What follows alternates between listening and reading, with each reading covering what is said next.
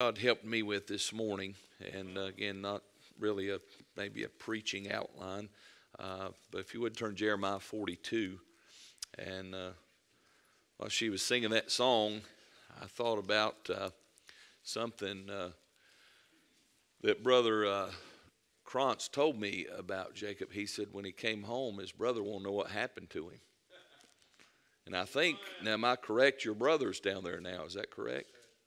And then your mother wanted to know what happened to you. But I'm going to tell you what, when you get truly born again, right? I mean, when you really get saved, you get a good dose of God, people notice the difference. If they don't notice the difference in you, you're right. It's good. Amen. So I'm glad he does pick up broken pieces. Yes, he does. Amen. My Lord God. Just got to bring them to him. Yes, sir. So I was reading in my devotions this morning, and Jeremiah started with chapter 41, but God impressed me with this, that I see all the spiritual carnage going on. I see that our country is in shambles because we've turned our back on God. I see that our churches are in shambles because we've turned our back on God. Our homes are in shambles. I mean, the whole thing comes to this spiritual matter, Yes, sir. right? And it's like the light never comes on, right? It's like people just can't get it. That's right. And I understand that Satan blinds. And but here's the thing that you and I as believers, every person that says they're a Christian, a believer, we're not like those that are blind. Come on, right? That's what the Bible tells us. Right. We're to have some spiritual insight in things. Yes, the Bible tells us we're to walk circumspectly. We're to be sober and vigilant. And it tells me that we're different. I didn't say we're better. We're different. We have the Holy Spirit living on the inside. And I think what has bothered me is that I'm seeing more and more people that are embracing this godless mindset, even among believers, right, that name the name of Christ. And I thought, why is it that that we can't figure it out? And Jeremiah, you know the story. God's people were in bondage, and Jeremiah in chapter 42, actually over in chapter 40, God tells them really this in verse number 3. He says, "Now the Lord hath brought it, and done according as he has said, because ye have sinned against the Lord, and have not obeyed his voice, and therefore this thing has come upon you." So he told him, he said, look, the reason you're in bondage is because you have heard God's voice. You've been privileged with the very word of God, and you've told him no. And so they get all the way over here to chapter 42, and in verse number 2, the Bible lays out in verse 1, said, Johanna the son of Kareah, and Jezaniah the son of Hoshai, and all the people from the least even unto the greatest came near, and said unto Jeremiah the prophet, "Let we beseech thee, our supplication be accepted before thee." Now notice what they said, "Pray for us unto the Lord thy God, even for all this remnant, for we are left but a few of many, as thine eyes do behold us." Right. So they said, okay, we're understanding the message, man of God. Will you pray for us? No, first thing I thought of was, why didn't they pray themselves, right? Secondly, they asked him to pray, and then in verse number 4, then Jeremiah the prophet said unto them, "I have heard you, behold, I will pray unto the Lord your God according to your words."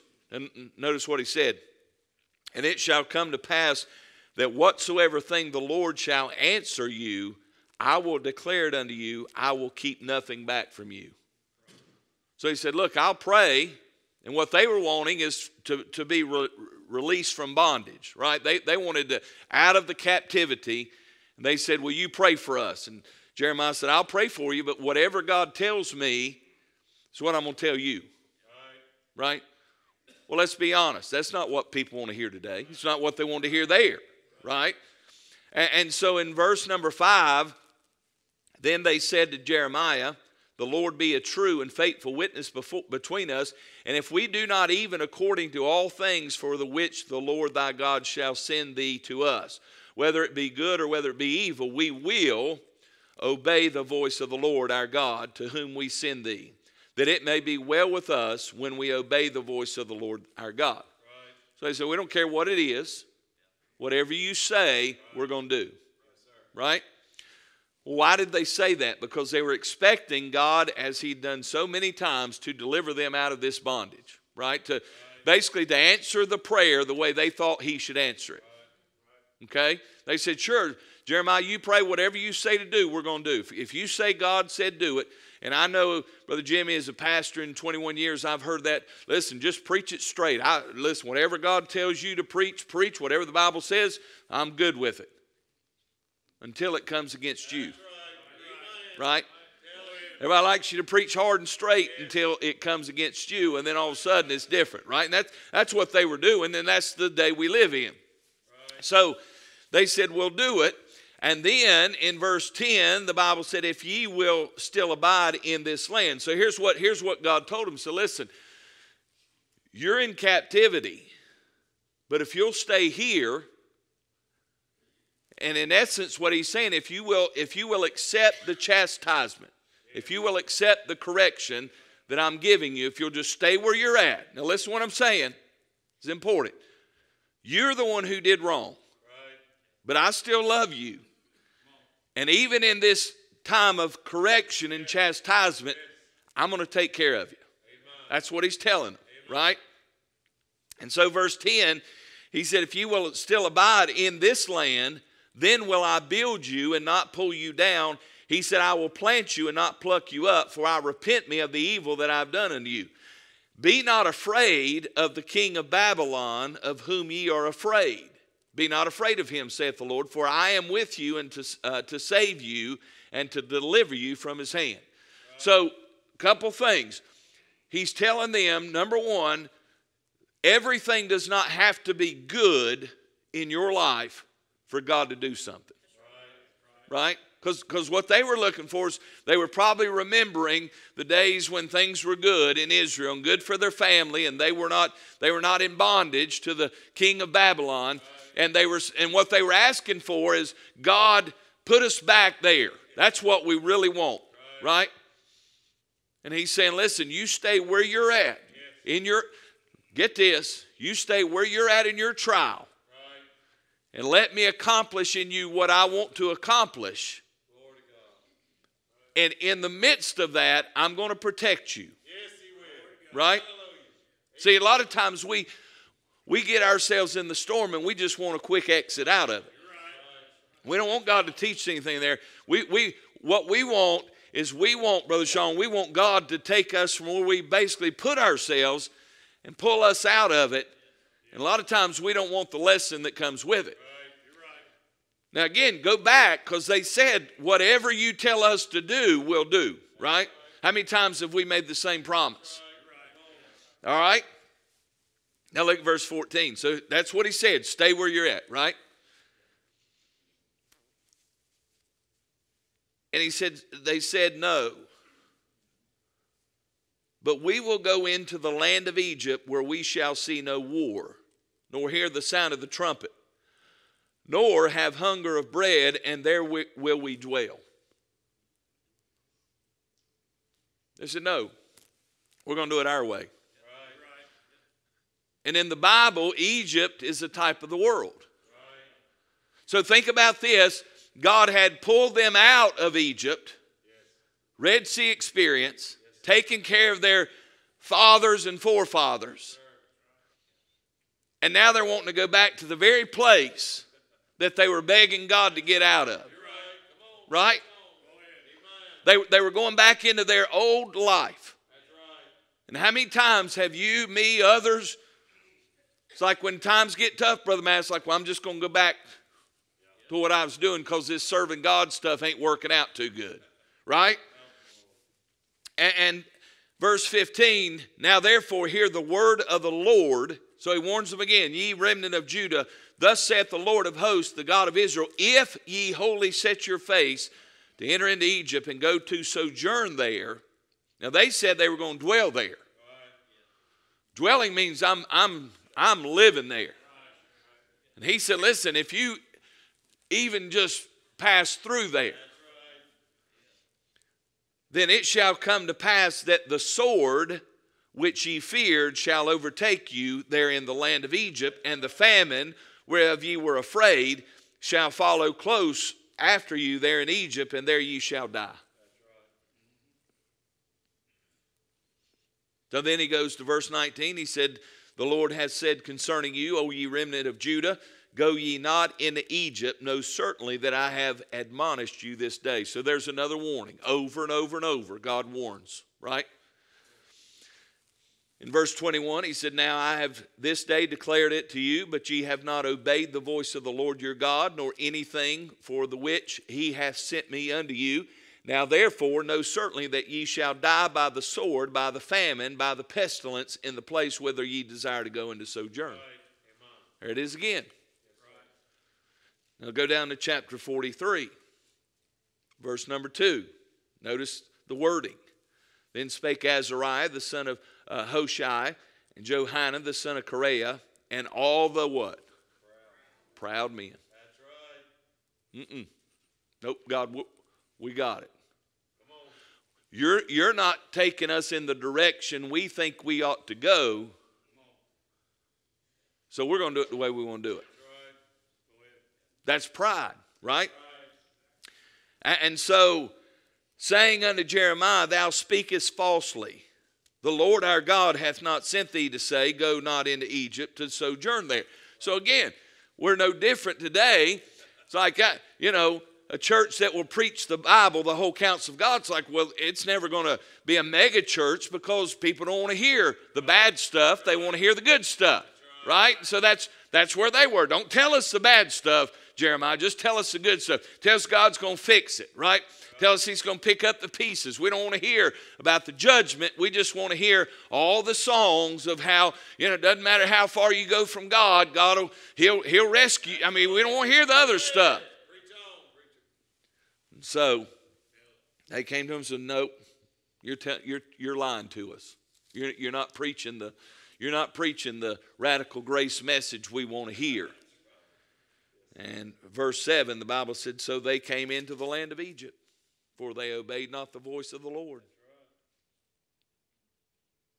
Go down to chapter 44.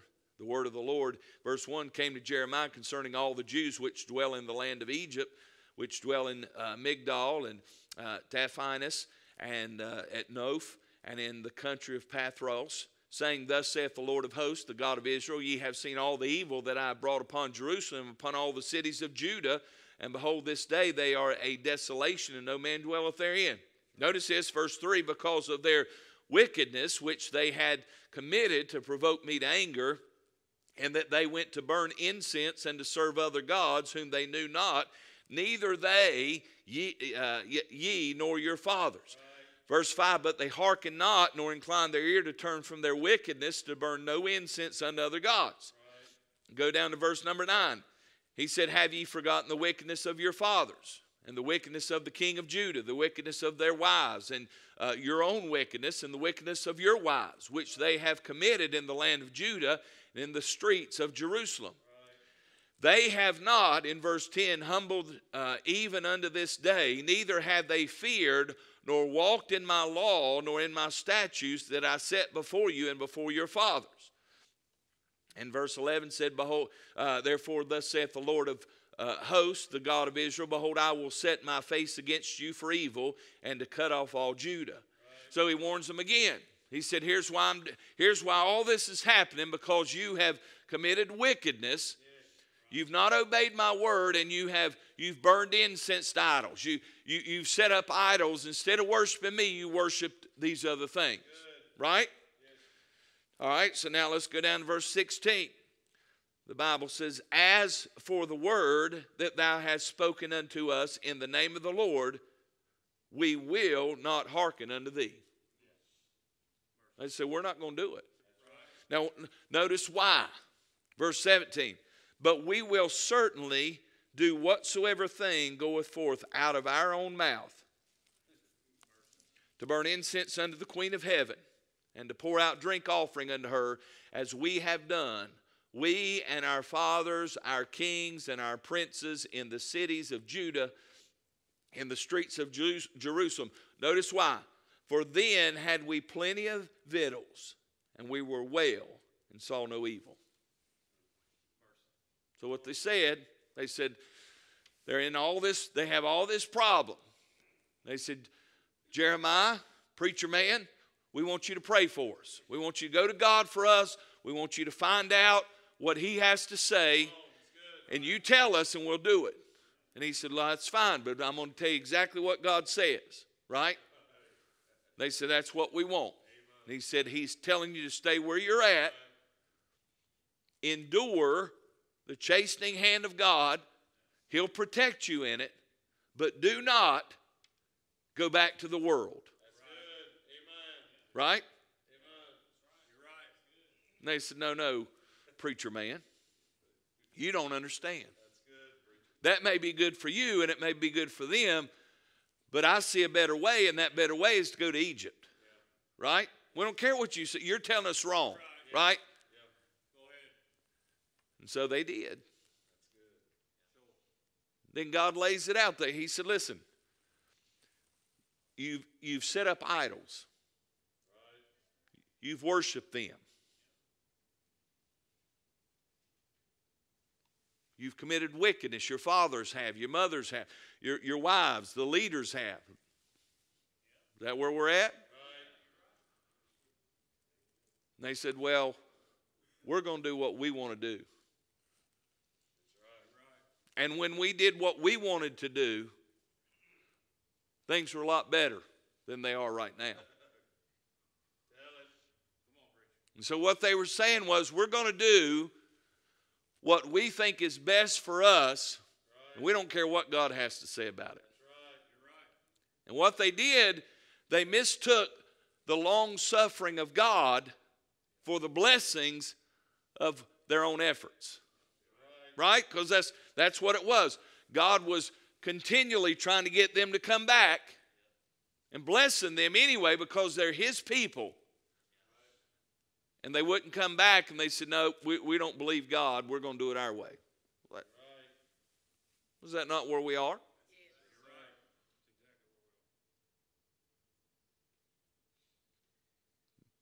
I mean, every election we have, same thing. The economy.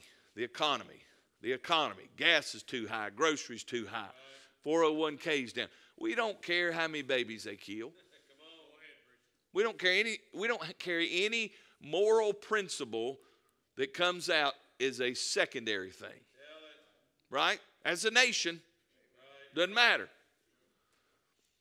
But we don't want God. You look at churches, you tell me, oh, we want revival. We want God to move. We want God to do something. Decent crowd on Wednesday night. Not a Sunday morning crowd. Right? Ain't nobody going to tell me what to do. If I don't want to go to church, I ain't going to church. If I don't want to read my Bible, I'm not going to read my Bible. If I don't want to pray, I'm not going to pray. Right? God ain't going to tell me where I can go and where I can't go. God's not going to rule my life. I'll let him have part of it when that's where we are. And so God is allowing some chastening, some storms to come in our lives, and we're going, I got to run out of here. I got to get out of here as quick as I can, because I don't like the discomfort I feel when I'm in this, right? So we got to find somewhere else to go. We got to find something else to do. We don't want to be around the things of God, Brother Johnny, when God's saying, listen, if you'll come back, it's not going to be easy, but if you'll come back, then and you'll just accept the chastisement and learn the lesson, then we can get back to restoration. And so we just keep running to Egypt, running. And so now let's be honest, we're at the point that we've got to change everything. Right? People don't want to come to church, hear the Word of God preached. They want to come to church. They want a concert, right? They want a self-help message, right? They want something that's going to edify and uplift, and that's fine. Rebuke, right? Reproach, exhort. Two-thirds of what he tells preachers to do is correcting. Not me, from the Word of God, right?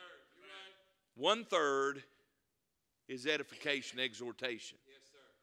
What we want is 3/3 of telling us how good we are. And that's why we never get better. We never become more like Christ. We want a little devotion book instead of, see, we don't want to study the whole Word of God, Brother Matt, because there are things in here that are correcting.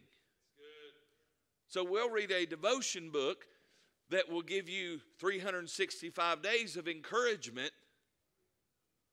because we don't want to feel bad. That's good preaching. You're right. Amen. You're helping us, brother. Amen. And so the Lord's saying, listen, you're in this storm because you have put yourself in this storm, Israel. Now you got to go through the storm, but I'm going to be with you. So just hunker down where you're at. Get through it. I'm going to protect you. And then we'll come out on the other end. Amen. You'll be better. That's good. And they said, no, we don't want the pain. But you know what? Did you see what the Lord did? He said, if you go to Egypt, the very thing you're running from is what's going to kill you.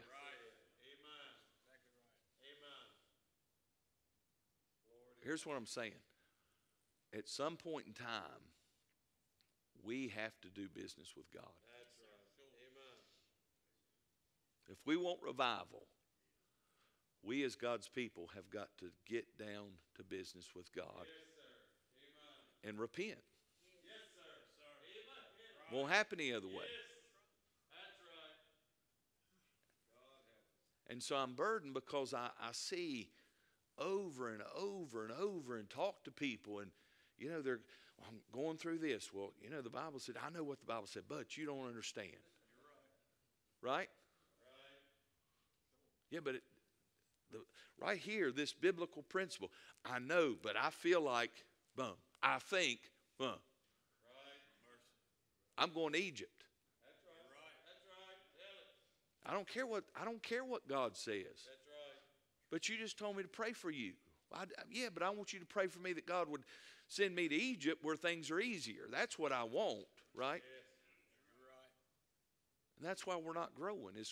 I'm saying it in general. I'm not talking about you, unless it is you, right? Go ahead. But really, what we're seeing Christianity is not people getting close to God, become more like Christ. It's just, give me something that's going to make me feel good. You're right. Because I don't want to go through the storm. Right. But I'm going to close with this. We're going to pray. Peter would have never had a chance to walk on his storm if he wasn't in the storm. Right? I mean, he couldn't have got out of the boat and seen Jesus walk on top of his storm, and then Jesus say, come on. That's right. If he wasn't in the storm. That's right. If he'd have stayed on the shore, he couldn't have seen victory over the very thing that he thought was the worst. I mean, let's be honest. Here's some fishermen. If it was me and things got a little bit choppy, I'd be like, time to go back. That's right. These are experienced fishermen that did this for a living, so I had to think that it was not a small storm they were in. And here it is, Jesus walking on top of it. Amen. Peter said, bids me come. He said, come. That's right. And you know this, as long as he kept his eyes on the Lord, That's right. he walked on his storm. Yes, sir. Hallelujah. Hallelujah. I don't know, Brother Bart. I don't I know, and you know, going forward, prophetically, things are going to get worse. Right? I know that. I don't know I don't know how much worse. Because let's be honest, in my finite little mind, Brother Justin, I would have thought, I would have thought where we are now would be way past where we would be when the Lord came back. Brother Foy, I mean, in my mind, we're way out there, but obviously we're not as far as we have to get before Jesus comes back. So if it's going to get even worse than it is now, we're going to have to learn to persevere through some stuff. Right? And so the church house, again, is not for hiding. It is to get the strength to go out and herald the message of Jesus. And I think the way we move forward is as a church, we got to continue to hand out tracts and soul win and run buses and all. But I really think we got to be greater prayer warriors. Yes, sir. And not just in our homes, but in our church. Yes, sir. And so I want to make Wednesday night as much about our prayer time as it is studying the Bible. And so we're going to, here's what I want to do. All right, a couple things. We can't get good at prayer unless we pray. That's right. Right? And a lot of times our prayer time ends up being, here's my list of things that make me uncomfortable, that I don't like. God, get me out of it. But the Lord tells us we're to pray for one another. We're to intercede for each other. Now, let me ask you this. And I'm not asking you to share what they are. But how many of you this evening have some pretty big burdens in your life? I do. So you don't have to know what they are. You just seen a bunch of people raise their hand. Probably some still do, didn't raise their hand. So you can pray for somebody. But here's the other thing. Who in your family? I mean, if we believe what we say we believe, Jesus is coming back, there's some of your family's going to be left here.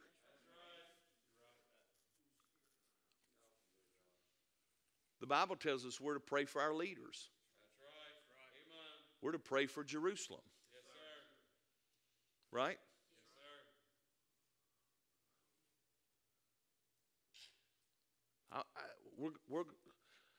We're trying to have a big day Sunday.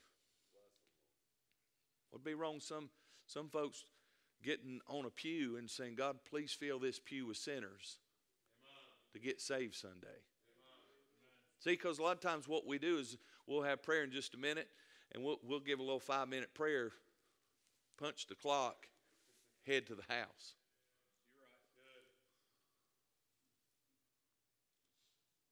And I'm not saying you got to stay an hour. I'm saying you ought to stay till you're done.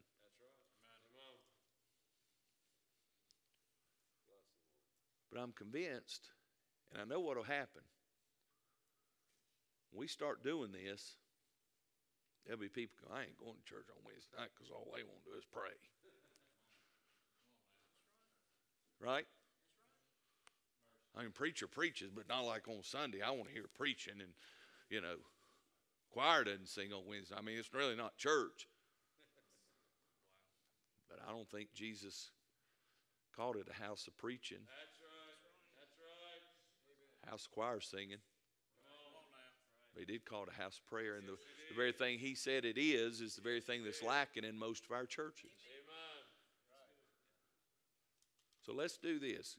If you can gather around the altar, if you can't stay where you're at, if you want to stay where you're at and pray over your pew, do that. We're going to spend some time